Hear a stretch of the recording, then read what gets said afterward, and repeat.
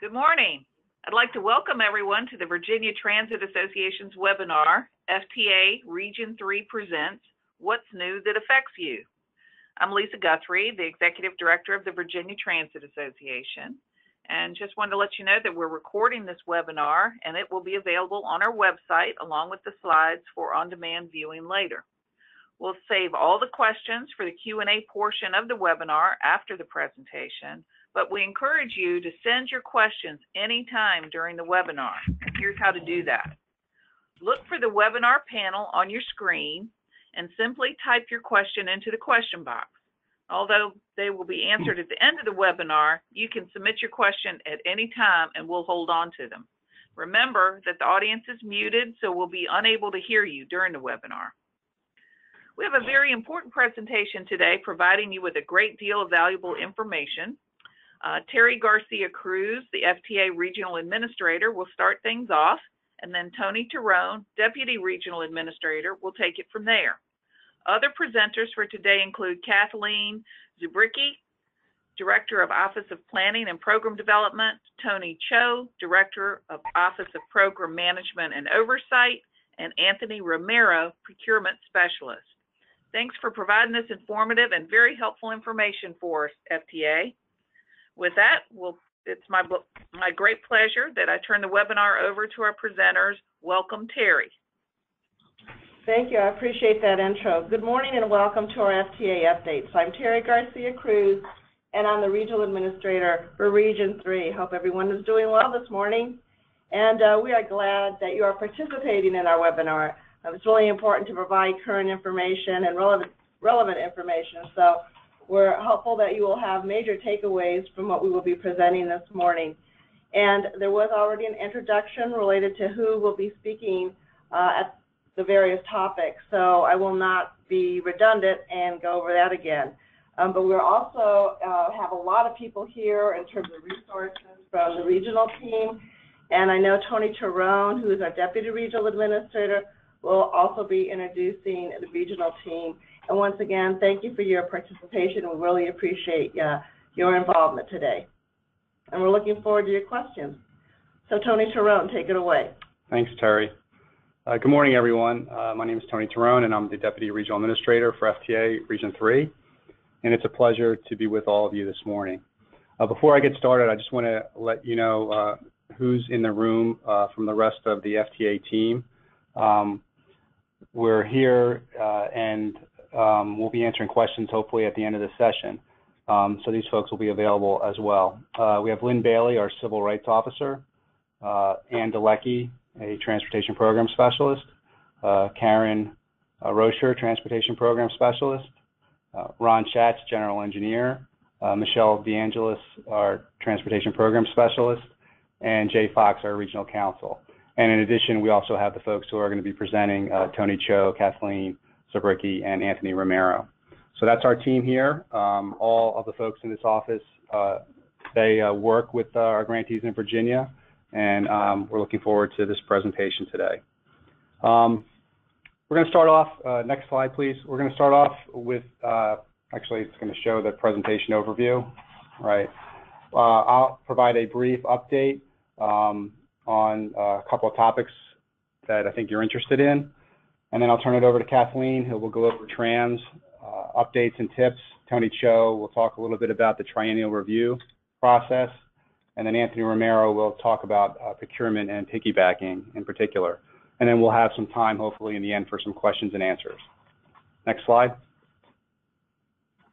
So the first topic that I wanted to talk about was the FTA, the status of the FTA budget.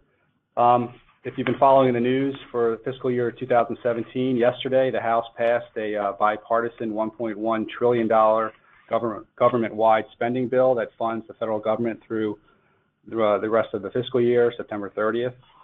And the bill goes to the Senate for a vote on Friday, and it's expected to be passed. The Trump administration has already endorsed it, so we should be open for business next week with a full year appropriation. So right now we're digesting this 1,600-page document, and we'll be working to provide a full year Federal Register notice with our appropriations and allocations as soon as possible.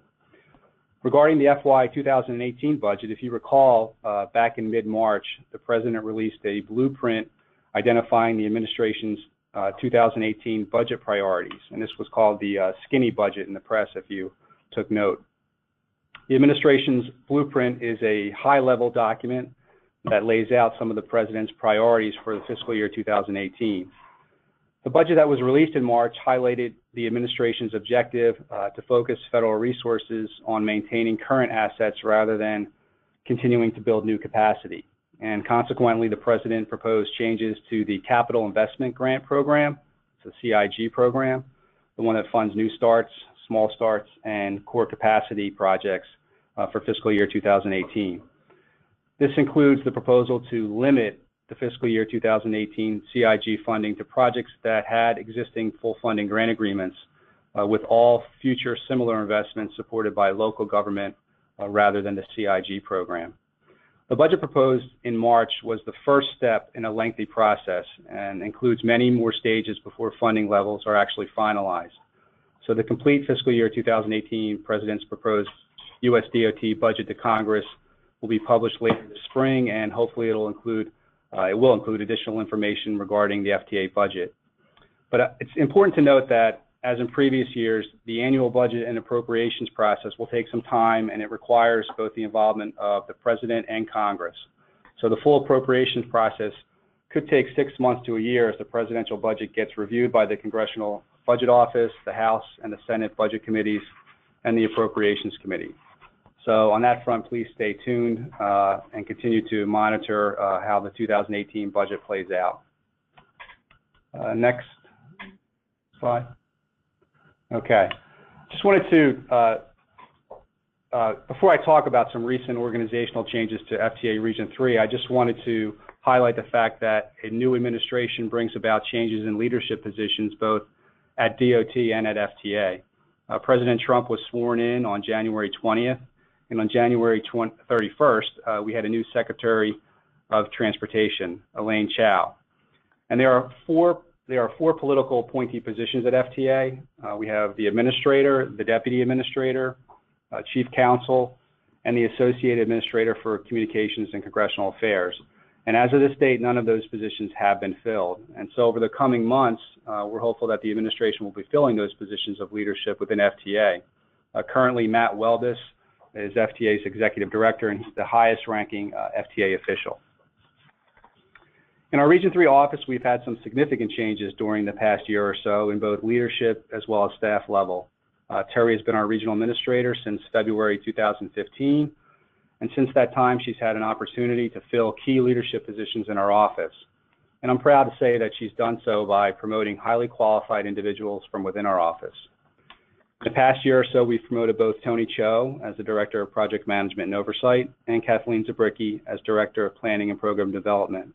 And we're excited to have both Tony and Kathleen as part of our regional leadership team. They both bring unique qualifications to their positions, including significant technical expertise and exceptional people skills. And they both meet my internal prerequisite for hiring, which is always to try to hire someone smarter than you.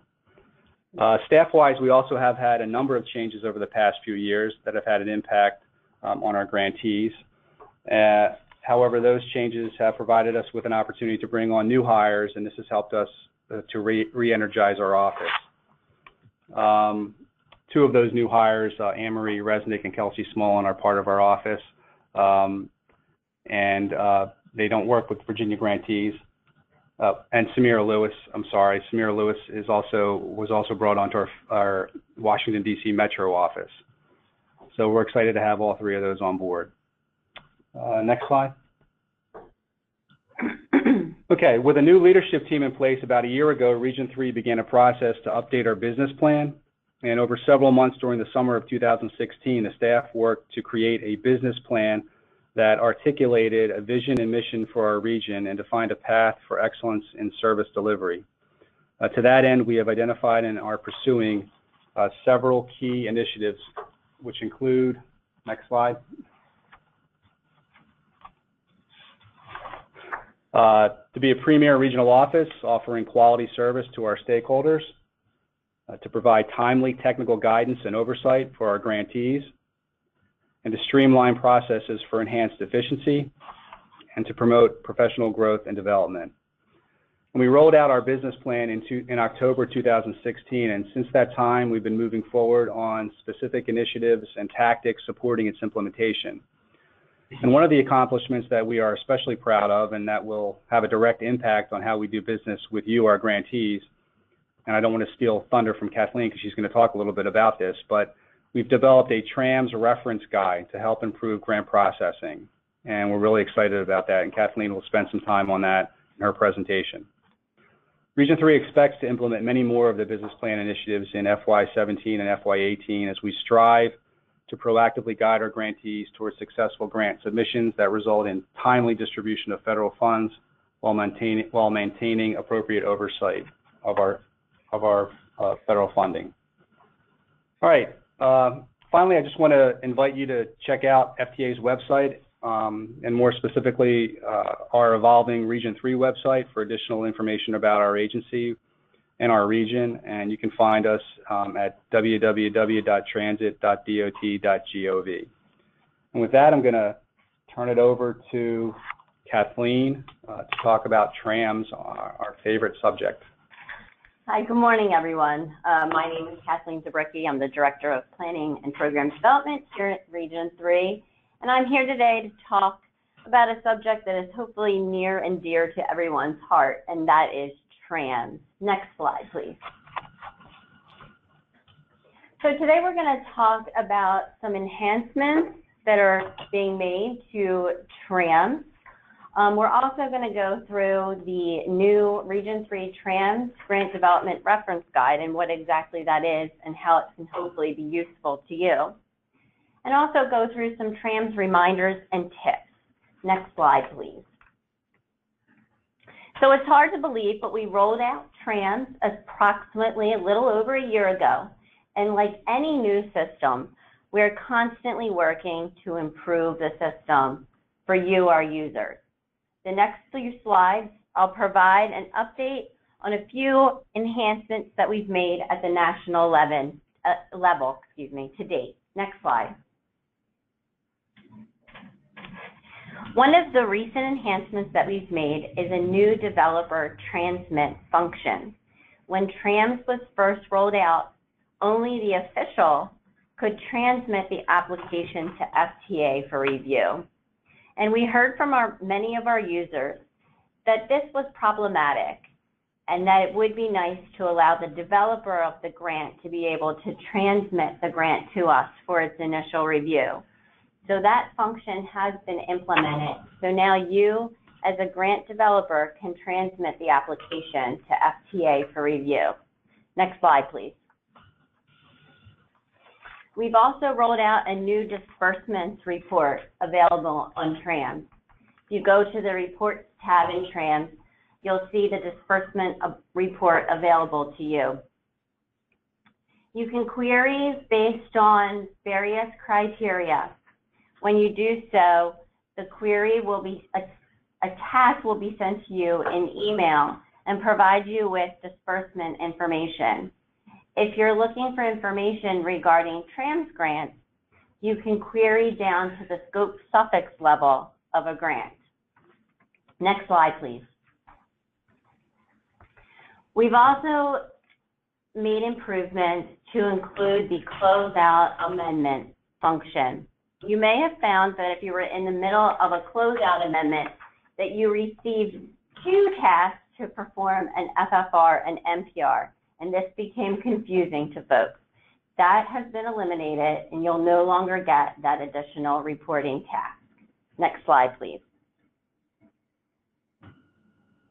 While what I just talked about were enhancements that were done at the national level, we in Region 3 are also looking at ways of how we can help to enhance your use of TRAMS. And one way that we have come up with is we're rolling out a TRAMS Grant Development Reference Guide to help you through the system. We're going to be doing a Dear Colleague in the next week or so please be on the lookout for that. And we're also going to be posting the reference guide on our Region 3 website under Region 3 Resource Center. That way, if you can't find your email, or you have new staff who also need to, in the future, look for the reference guide, it will be available under the Resource Center. And we're also going to be looking at ways to better utilize that Resource Center in the future. So stay tuned. Next slide, please. So what does the Grant Development Reference Guide include?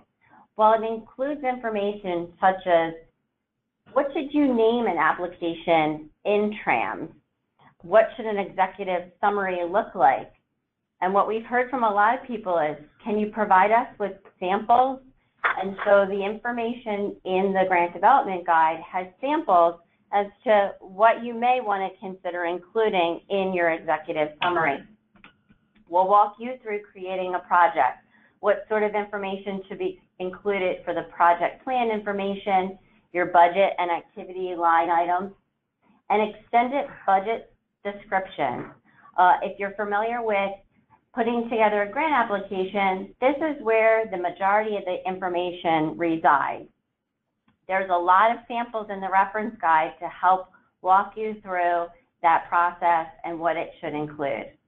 And additionally, there's also samples of milestones. And I'd like to point out that these milestones are streamlined.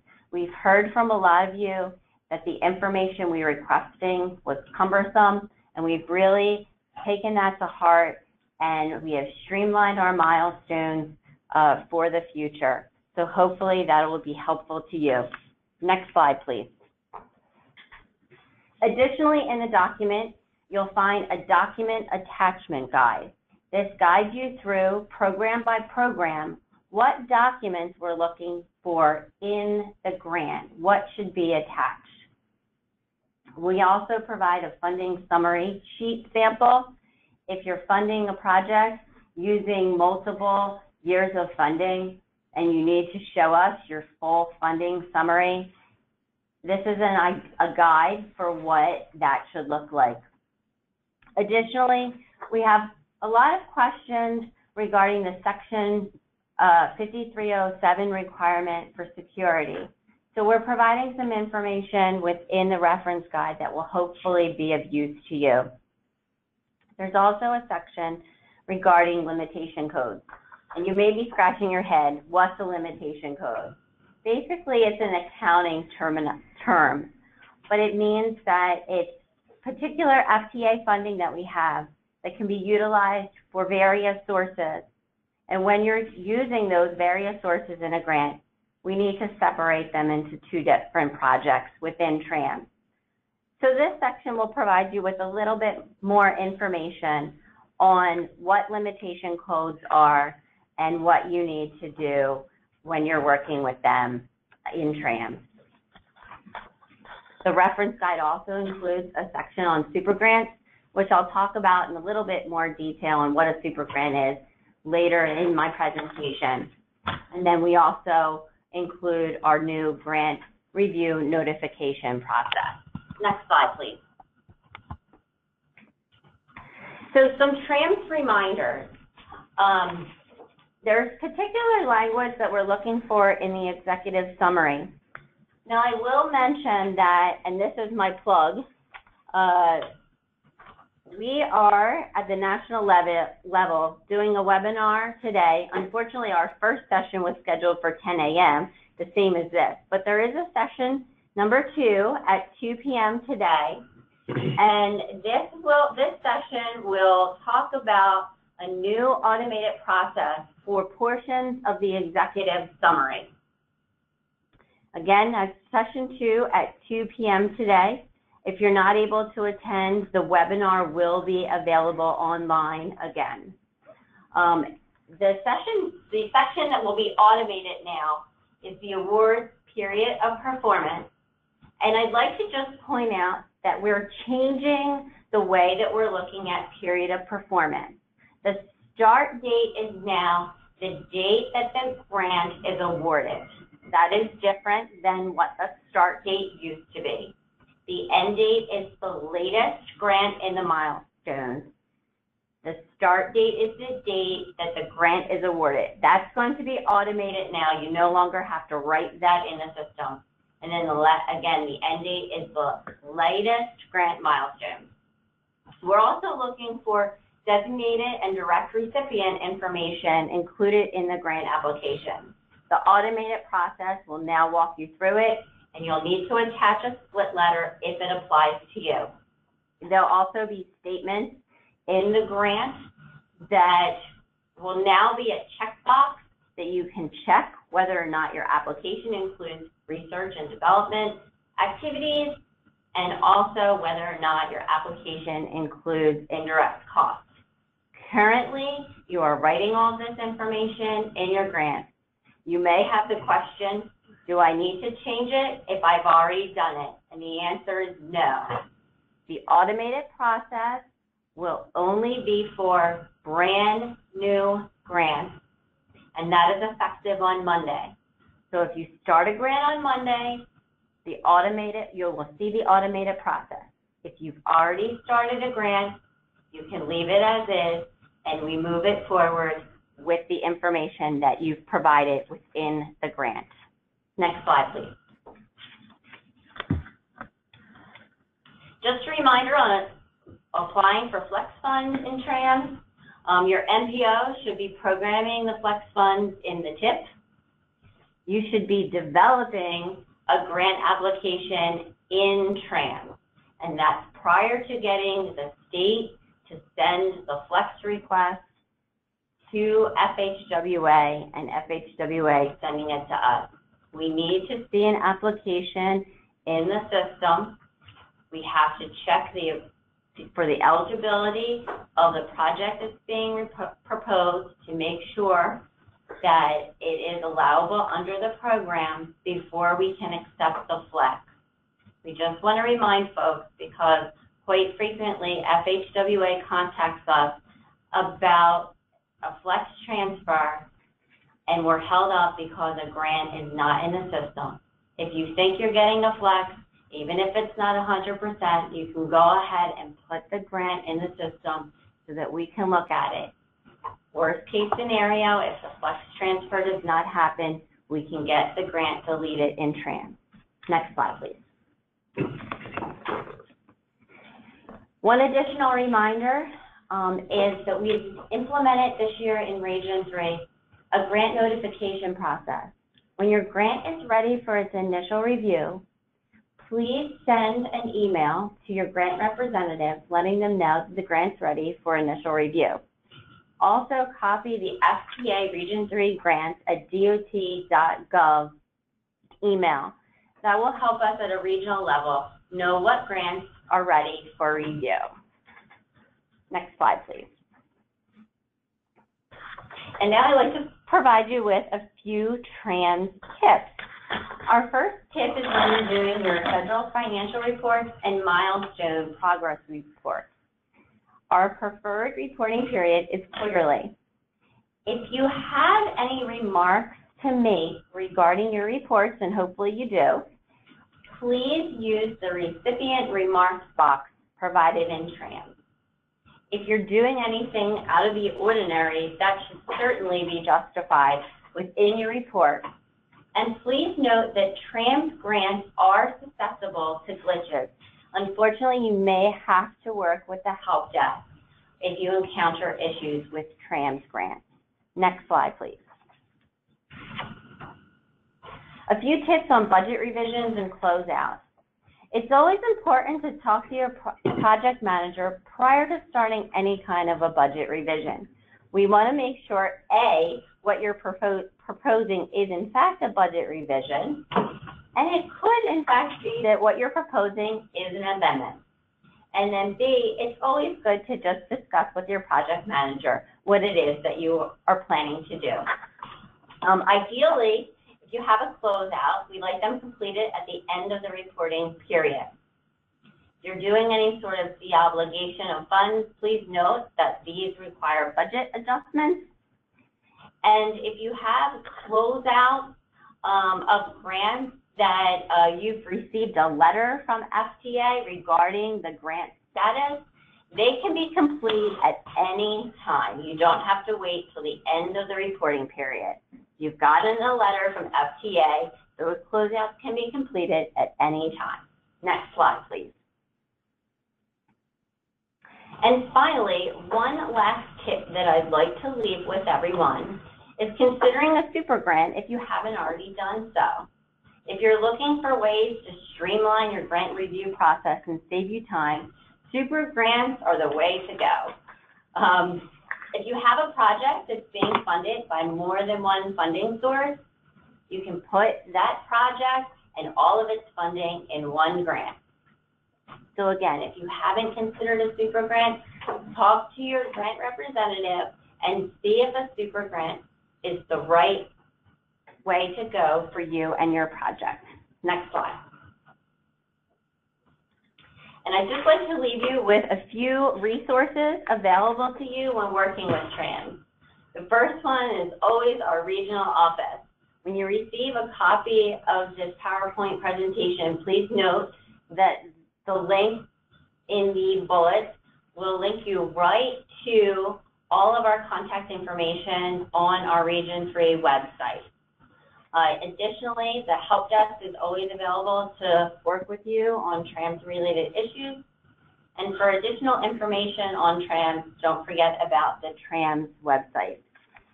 And now I'd like to turn it over to Tony Cho, who will go through a triennial review process with you. Thanks, Kathleen. Good morning, everyone. My name is Tony Cho. Again, I'm the Director of Program Management and Oversight here in Region 3. Next slide, please. Today, I'm going to give a little background to our triennial reviews with a few insights into TRs from the FTA perspective. I'll start off with a few triennial review trends. Then I'll talk about our oversight assessment tool, how we look at enhanced review modules or ERMs, our triennial review workshops, and then finally a what not to do triennial review story, which is based on some of the things that our staff has seen over the years. Next slide, please. This graph shows our most common TR findings in Region 3 from 2004 to 2016. The bars in orange represent 2014, blue is 2015, and purple is 2016. As you can see, the areas we have the most findings in are in procurement, ADA, and DBE.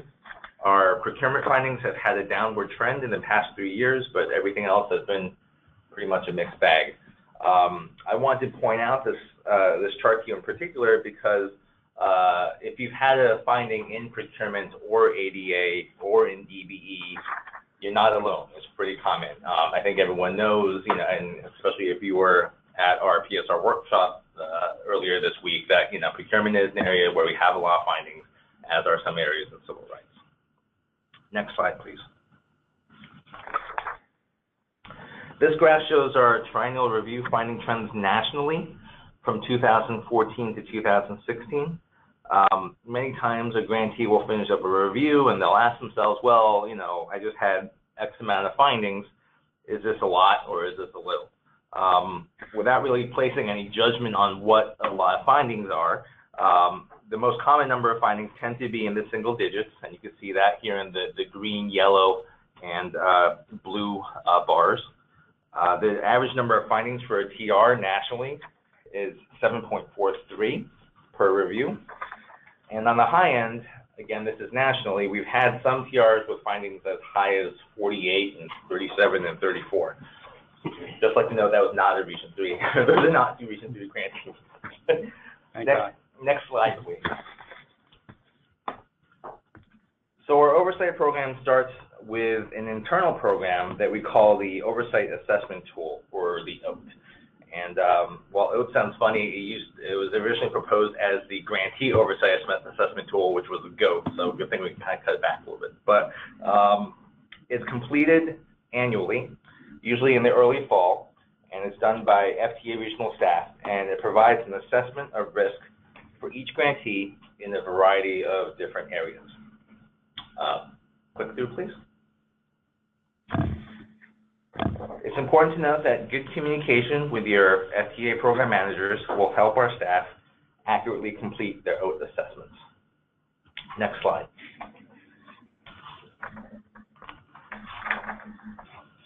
The oath identifies risk in areas such as financial management and technical capacity, maintenance, EBE, Title VI, and procurement. Next slide, please.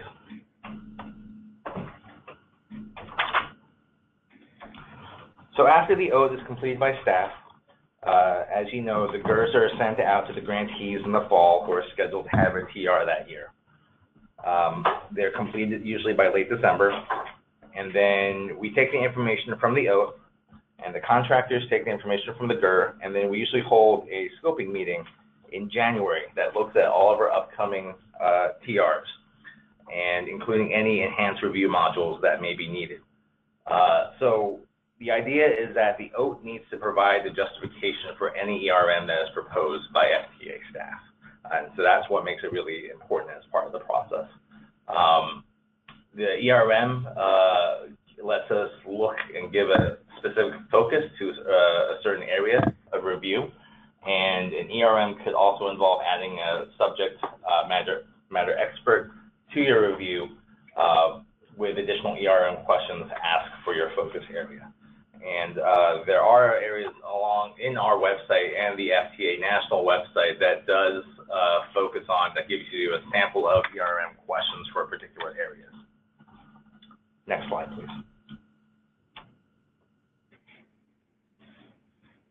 So some common triggers for ERMs include repeat and open findings.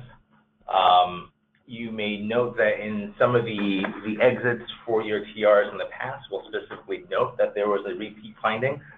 If there was a repeat, that is noted and that gets entered into the oath, and maybe the next time around you may get an ERM in that area. Other review audit findings such as single audits, problems in closing past findings, including poor quality corrective actions. Many times the region, in coordination with a contractor, will really try to hone in on drafting our corrective actions that gets to the meat of the issue and tries to help you as a grantee fix some of the deficiencies. Complaints can be a trigger, and this can be complaints from the writing public, or it can be complaints from, let's say, staff at your agency or from maintenance staff, things that they've seen. If we get a lot of those complaints, that could trigger an ERM. Inadequate reporting to FTA, for example, in your MPRs and SFRs. Single audits are missing or continuously delayed. Numerous rejections or credits or refunds in ECHO. And then finally, major new projects. And I want to highlight that in particular because sometimes a grantee, let's say you've done pretty well in TRs for many years and you think you're doing pretty well, but you're building a new facility and you haven't built a new facility in a long time. And so you may not have that experience. And so to us, that may be seen as a higher level of risk for us. And so we may request an ERM in, let's say, procurement, just because of the fact that you're building a new facility and you haven't done one in a while. Next slide, please. So we hold 2 triennial workshops per year, usually in the fall. One's usually in Philadelphia, and the other one is in either DC or the Northern Virginia area. Last year, we had conducted the Virginia one in Richmond. Just want to note that the workshops are for you. You can learn how the reviews have changed since your last review, and it's a good time for you to ask questions to FTA and the reviewers. And oftentimes, the contractors that are conducting the workshops are the same contractors that will be conducting the majority of the reviews that fiscal year. I also want to note that for folks who don't have a TR scheduled that year, you're more than welcome to attend. Let's say you've brought on new staff and they don't know the FTA program very well. Even if you don't have a TR, they're more than welcome to attend these workshops so that they can get their feet wet and get used to and learn a bit about the federal program. Next slide, please. So this is our section we like to call a triennial review story, and this is with, we made up a grantee called the Overly Confident Transit Agency, or OCTA. is in Summersville, Virginia. They're located in a small UZA, and they're due for their triennial review this year. They have not had any findings in their previous three reviews, and so they're not expecting that to change at all. Next slide, please. So if they haven't had any findings in their previous 3 TRs, they don't expect to have any now. So first rule is don't assume that it'll always be this way. There are always changing regulations and requirements. You know, if you had, let's see, 1 TR in a previous authorization, let's say under MAP 21, and now you're having one under the FAST Act, you know, certain things change from year to year. The TR workbook every year actually highlights specifically the changes from the previous year, so that's a good thing to look at. And reviewers approach triennial reviews differently based on changing checklists and regulations because of a dynamic environment. And finally, you know, our contractors, they're not all robots. They're human. Each one's a little bit different and looks at things just a little bit differently. So I think we need to recognize that. Next slide. The next what not to do is never ever call FTA for help. Asking questions is a very good thing. Our job is to foster compliance, and when we can't do that, we can't do that if you don't let us know where you need help.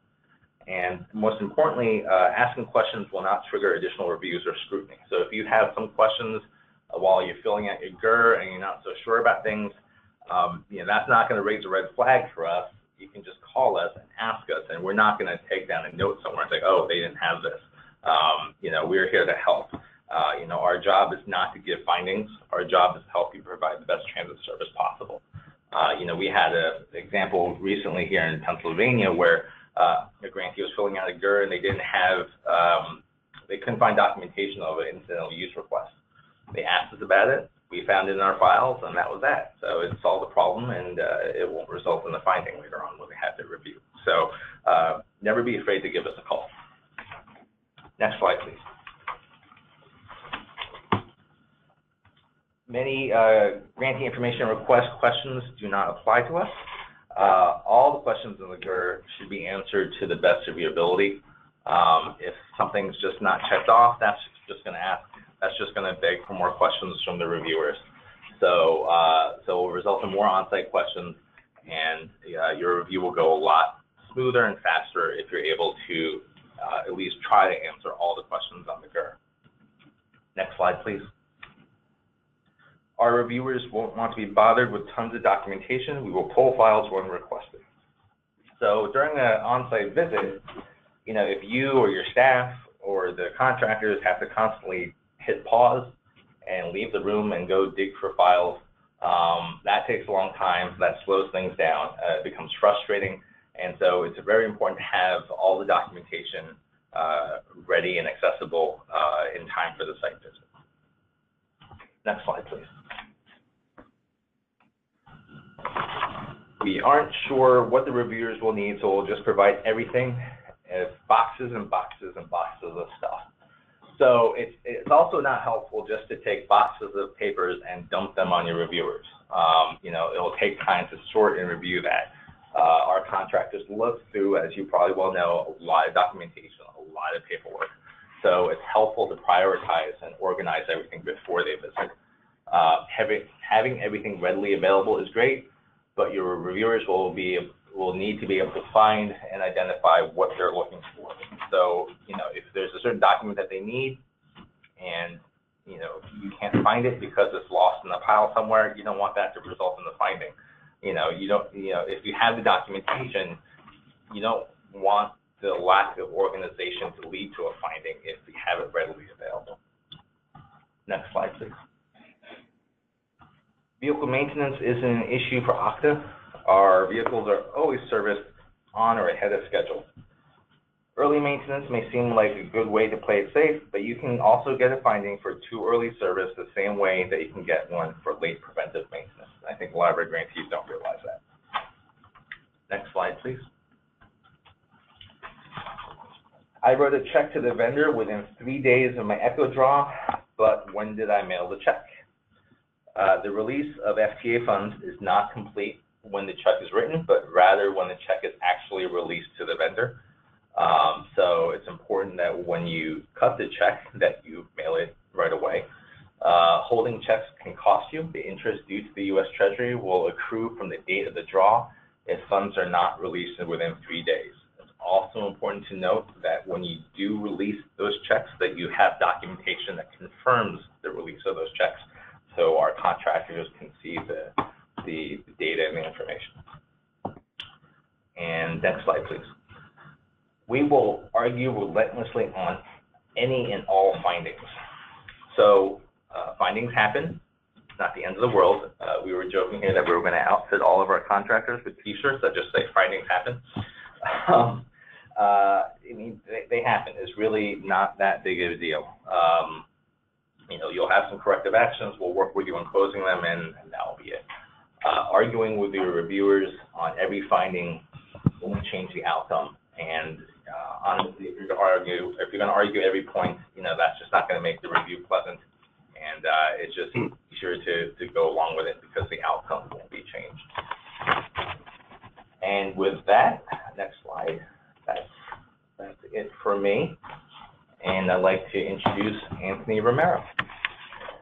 Good morning, everybody. My name is Anthony Romero, and I'm the procurement specialist for Region 3 FTA's office. And I was asked to touch on existing contract rights and joint procurement. And this is due to a Dear Colleague letter that went out on April 4th of this year, where we had an agency that went out with an IFB with excessive quantities for buses and expected other grantees to jump into the procurement as a piggyback, and it was based on unrealistic quantities. They just had a number of quantities in the IFB and just wanted other agencies just to jump in on the procurement. So we want to discuss the difference between a piggyback and a joint procurement so that there's a definite understanding what the requirements are for each one, so that there isn't any confusion and that there isn't any findings coming when there's a triennial review or an ERM. Next slide. Okay, a piggyback is the assignment of existing contract rights through either on-exercise options based on realistic quantities. The grantee must ensure that FTA requirements were met during the procurement process, whereas a joint procurement is when two or more grantees use a single solicitation document to enter into a single contract for specified deliveries. The agencies are actually named in the contract as part of the procurement as a recipient. Next slide.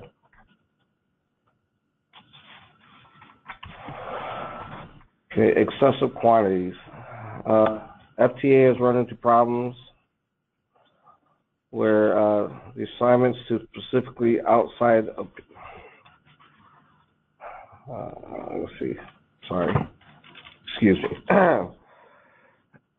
Excess quantities for assigning contracts rights are not allowed.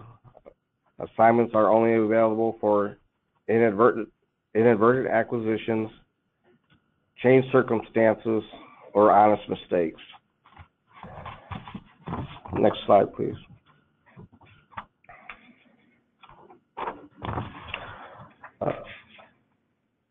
You have to remember that their contract is your contract. You must confirm that the assignment clause for the base and or options. You must review the original contract to ensure compliance with federal requirements, including but not limited to adequate competition, fair and reasonable pricing, the Buy America requirements are met, and ensure the assigner did not procure unreasonable large quantities. Next slide, please.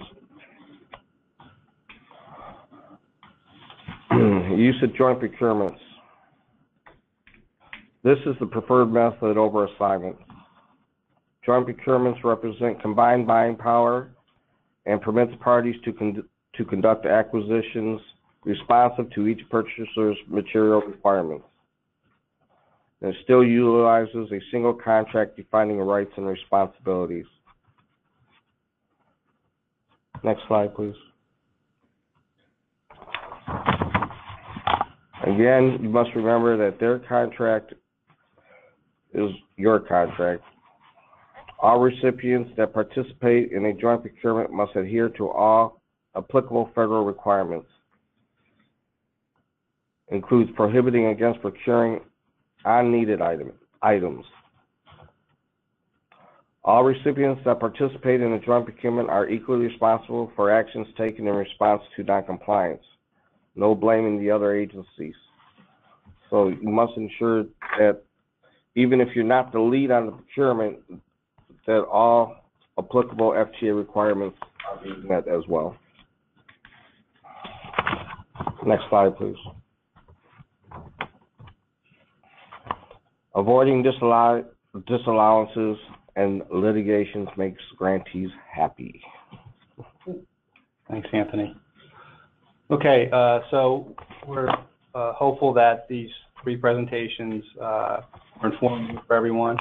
At this point, Lisa, we're done with our presentation, and we have about a little less than 15 minutes, I think, left in the webinar, but we'd be happy to entertain any questions that the grantees have. Thank you, Anthony, and thank you all of you at FTA. At this point, I do not see any questions that have been submitted. If you were waiting to submit your question, now is your moment to go ahead and type those into your question box, and we will see if there's anything that's still out there that we need to address. Okay. Well, I don't see any questions, so I'm sure that means that everything was clear as a bell. So if you have any questions, so in closing, this is. Oh, go ahead, Tony. Yeah, Lisa, I don't know if you wanted to mention that we're going to have a representative from FTA at the VTA conference. Right, I will do that. This concludes today's seminar, and we wanted to remind you all, though, that we're having our annual conference and expo in Crystal City, Arlington on May 23rd and 24th, and we will feature a roundtable session on TAM led by FTA's Mishadoni Smith. And if you haven't registered yet and you're interested, a link can be found on our website, vatransit.com. And I just also wanted to add, Lisa, that Karen Rocher from the region will be at the conference. So if any grantees want to meet with Karen during that time, shoot her an email before she gets down there to set up a time. And then obviously you can always walk up and talk to her face-to-face if you feel necessary. And Jay Fox, our regional counsel, would like to say something. Yeah, the only point I wanted to make before we leave today is I just want to pick up on what Anthony Romero was discussing in procurement. We make it a little bit more general. You saw that's our number one finding that we have, and I think that sometimes problems arise when there isn't a conversation with the region when you as the grantee are unsure about how to proceed, and so that's the thing I want to emphasize. And I was the person that provided that last slide on avoiding litigation and disallowances. If there is any question you have about any of your procurements, we have a lot of experience here in this region, and we'd rather you step correctly. And we have a lot of support as well if we're unsure of something and we need to tap headquarters. So please don't ever hesitate when you've got a procurement issue. I think everybody in this room will say that we are most happy when we do get these questions and we're able to resolve your issue for you before you've taken a step that sometimes you can't walk back from, because now you have a contract and there's a dispute that involves a third party. Yeah, and Jay, thanks for highlighting that. And I know Tony Cho also talked about the fact that please pick up the phone and call us anytime. In particular, he was talking about, the GERS and the triennial process, but any questions that you have, with anything that you're doing involving federal funding and requirements, please, we're here, again, to work with you. Like Tony said, we want to make sure that you put great service out on the street. It's not to ding you. So give us a call, reach out, talk to your program manager or your grants person, or if you have to, Jay, and of course our directors. We're always available. So please reach out to us if you have any of those questions. Terry, you want to mention something else? So in closing, this is Terry Garcia Cruz again. So obviously you probably heard a theme here is reach out, reach out, reach out. We would definitely want to be a resource to our grantees. Look at information on our website. As mentioned earlier, we have our reps who have a phenomenal amount of expertise. And so we thank you for participating today, and thank you for all you do, Virginia grantees. We know what you do in terms of quality service is extraordinary, and we want to say thank you, and we love being a partner with you. So with that, Lisa, thank you so much for this opportunity, and we will close for today. Thank you all, and we look forward to seeing Karen and many of our members in Crystal City in a couple of weeks. So thank you. With that, we'll conclude today's webinar. Goodbye. Bye. Bye-bye. Bye. How many? Crystal